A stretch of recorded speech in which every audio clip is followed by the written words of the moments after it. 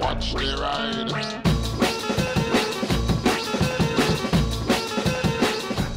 Hey everybody, oh this is going to be a fun one. Let me explain how I've got to this point. Many years ago, in the mystic days of my past on YouTube, I made some silly videos, and one of those videos was called, I think it was like air to water cooling conversion the easy way, and it was a very sarcastic joke, and it was a video where I basically just said that you should spray the side of your engine with a water squirter and keep it hooked on your bars. It was funny, it had a lot of views, people liked it.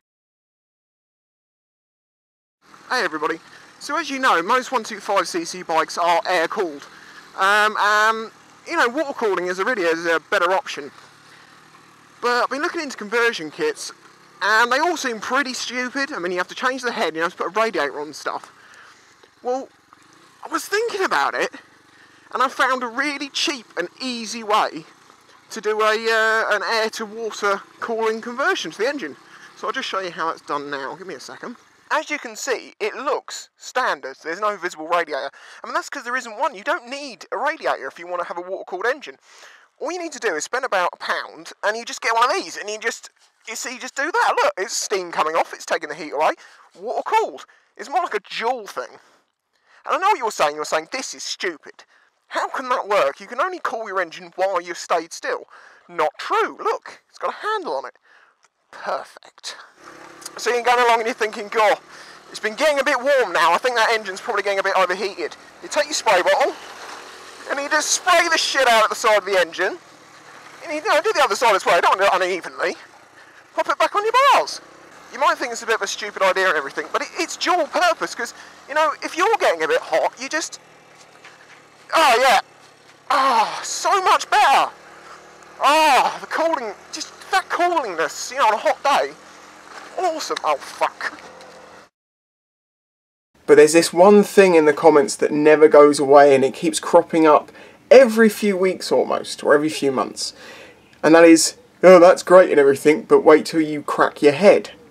Because spraying a hot engine with cold water would cause it to crack.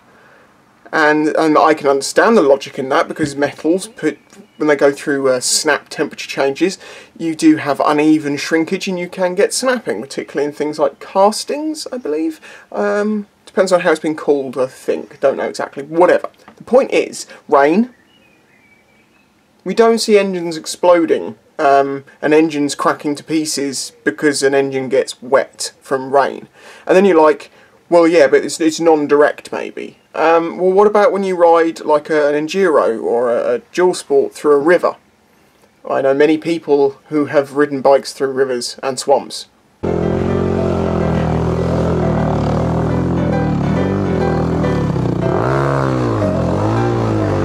How I do miss motor tripping. So now we are here. This is that very same head.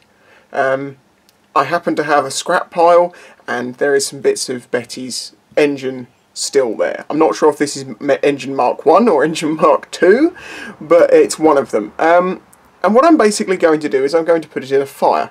And I'm going to burn that fire until it's as hot as I can possibly get this, which I'm pretty sure is going to be hotter than it's ever going to get on the bike. And then I'm going to dunk it into a bucket of water.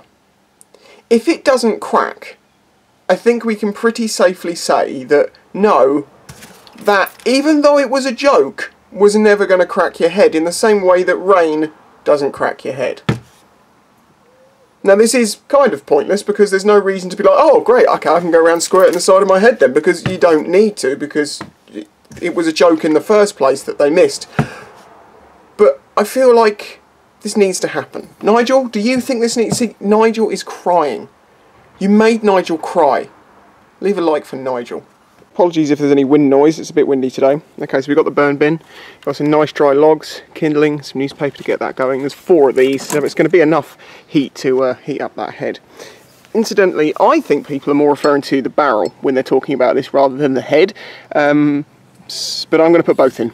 I know it's a lot more material to heat up, so we're probably not going to get such a high temperature, but I still think it's going to be high enough to be higher than if it's in an engine, in a running bike. So I put a loop of metal on that so we can get it out easy.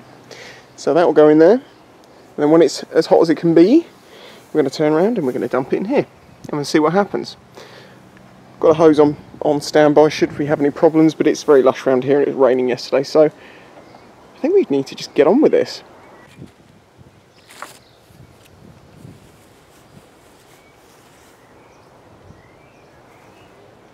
Okay, those logs have definitely caught.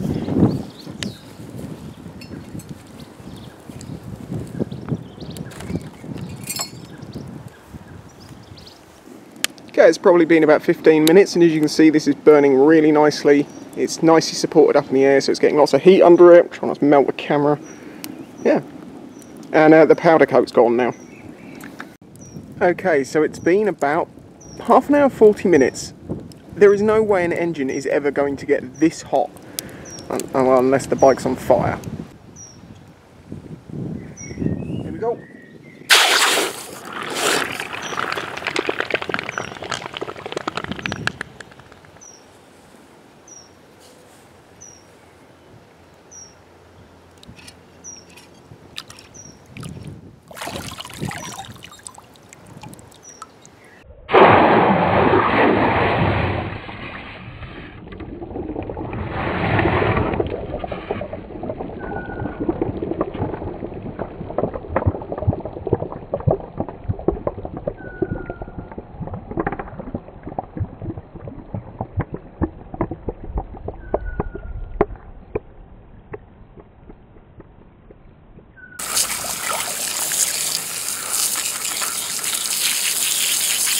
Okay, so there you go. Let's see what happened. It's completely cold. It dumped all of its heat very, very quickly.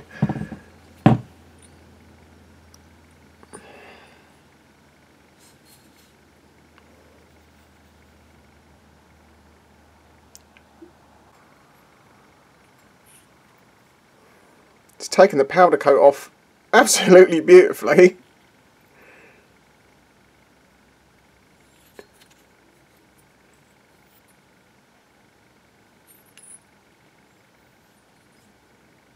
And this is from a very cheap Chinese bike from about 10 years ago.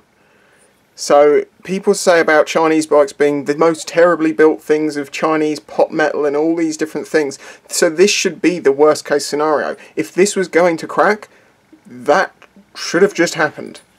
The head, again, the edges are still sharp. You can tell that they're not warped in the slightest. If I just gave that a bit of a clean up with a wire wheel, okay, forget the rust, you wouldn't know that I'd put that in a fire and then quenched it. So no, I think I can safely say now that spraying your engine with a water squirter is not going to crack it.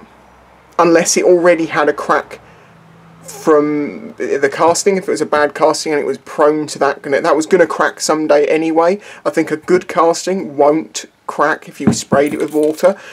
If it rained on it, if you rode it into a river, I'm not suggesting you do anything with this information in the sense of, oh, well, now I can just, you know, spray my bike off as soon as I get home when it's red hot. I don't do that myself because, you know, just don't do that. Don't put temperature changes into it that high. Let it cool down a bit. But the idea that my joke video of doing this was going to lead to someone cracking their engine is just preposterous. And I hopefully think that it has now been put to bed. Yes, I do think that if I got 100 engines of different ages and stuff and I did this, I might get one of them crack, maybe. But, as I say, this is supposed to be the worst case scenario, right? If you enjoyed this video, leave a like. Thanks to these people who support me through Patreon. I'm also a metal artist. It makes clocks and things out of old motorcycle parts. And I'm now thinking that, well, this will become a clock. It's from Betty anyway. It's now got the powder coat taken off of it, which is something I would have needed to have done. And, well, that was easy.